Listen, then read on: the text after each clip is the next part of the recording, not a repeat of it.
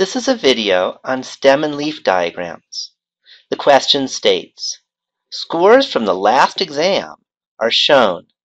Create a stem and leaf diagram for this data. So here's the scores from the last exam, and we can see there was a 14%, a 45%, all the way up to this one student who got a 99% on the exam. So to create a stem and leaf diagram, we want to first choose what are the stems and what are the leaves. Since we have two-digit numbers, I'm going to select my stems to be the tens digit and the leaves to be the ones digit. Once we've done that, let's look to see which stems we have. These numbers range from 14 to 99. So the tens digits will go all the way from 1 to 9. Notice that even though I don't have anything in the 20s and 30s, I still include 2 and 3 under my tens digit.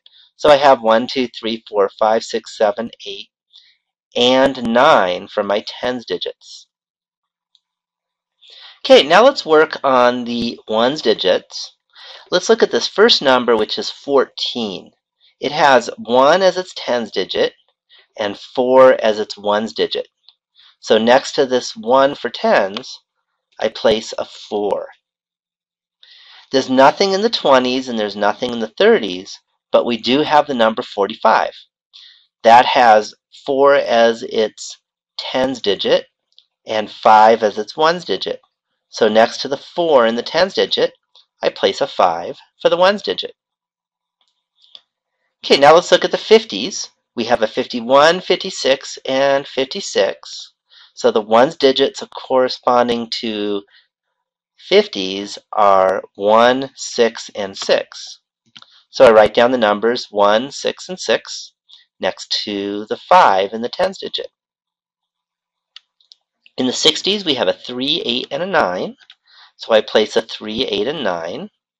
For the 70s, we have a 2, 2, 4, 7, 7, 8, 8, 9, 9, 9. So those are those numbers, 2, 2, 4, 7, 7, 8, 8, 9, 9, 9. For the 80s, we have a bunch of numbers, 0, 0, 1, 2, 2, 2, 4, 5, 5, 5, 5, 5, 5, 7, 7, 8, 8, 9, 9, 9. So I place all of those in the ones digit next to the 8 for the tens digit. And there's my big long list. And then finally, for our 90s, we have 90, which is a 0, 2, 2, 4, 5, 5, 5, 8, and 9.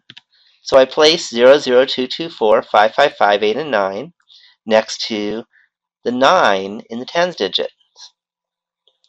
So there's my stem and leaf diagram.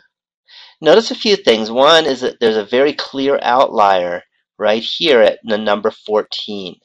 It's far away from all the rest of the data. Second, this data is unimodal, and that's because for the 80s, that is the clear mode, the most frequent. And it is skewed to the left mostly because from the mode, there's a much longer tail for the smaller numbers than there are towards the larger numbers. We call that skewed left. And there's my stem and leaf diagram, and I'm done with the problem.